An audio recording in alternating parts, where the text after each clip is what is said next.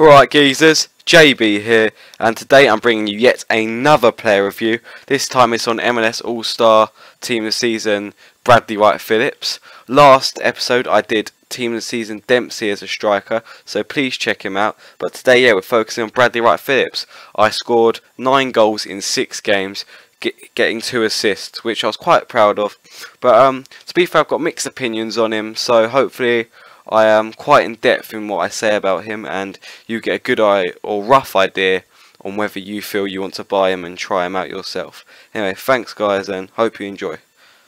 Alright guys, so I'm going to get straight into this and start with his pace. Well, I'd say his pace is amazing.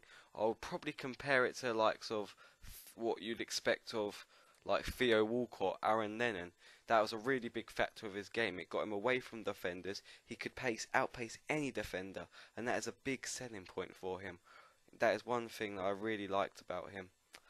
His shooting, now his finishing inside the box was amazing. It's what I'd probably expect from a 88 gold striker. He really could finish inside the box in those tight angles, got himself into good positions when he was there, and managed to score a lot of goals with inside the box or create good opportunities inside the box. Now, shooting from distance was very disappointing.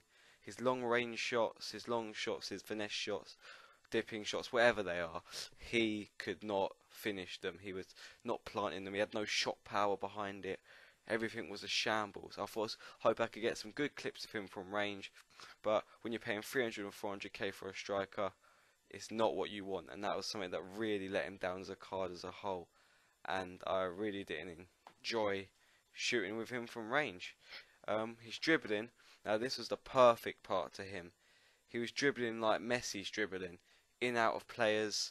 He could beat 4 to 5 players at certain points, and his dribbling kind of like, because he could just burst. Like if a player's nearly out muscling him because he's very weak, he could just quickly burst away, because that's what his dribbling was doing for him. It was making, or occasionally making up for the fact that his strength is absolutely awful. Now the one thing that was the worst part about his card that really has put me off wanting to use him after this review is his positioning. Now he's got medium work rates, which affects some players, doesn't affect others. It really did affect him. Sometimes he'd be out on the wing. At one point I didn't actually get the clip, but he was tracking back in left back, and that was embarrassing. And he could have got a lot more goals because he's got a lot of ability. It's just his positioning killed him, absolutely killed him. He's playing as a centre midfield, sometimes centre back. Like you occasionally see him in striker, and that's the real deal about it. So that was a big disappointing. His heading, didn't really try it out, to be fair. He was very small, didn't really get in the right positions at times, and yeah, so I haven't really got much to say on that. His passing, he did a few good bits of link-up play of a bong the horn now and then. Nothing really stand out. So yeah, that I'd probably say that he wasn't the best, but he had some really good shines, and he has really good ability, as I said.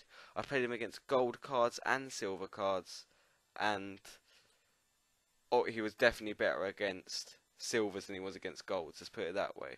So his pros and cons I've given for him is outstanding pace, dribbling and finishing, which you can't quite see on the screen, I don't think. Sorry about that, but if you can, then it's calm. And cons are work rates, strength and long shots, as I explained in the video. Anyway, thanks for watching guys. I really appreciate you watching.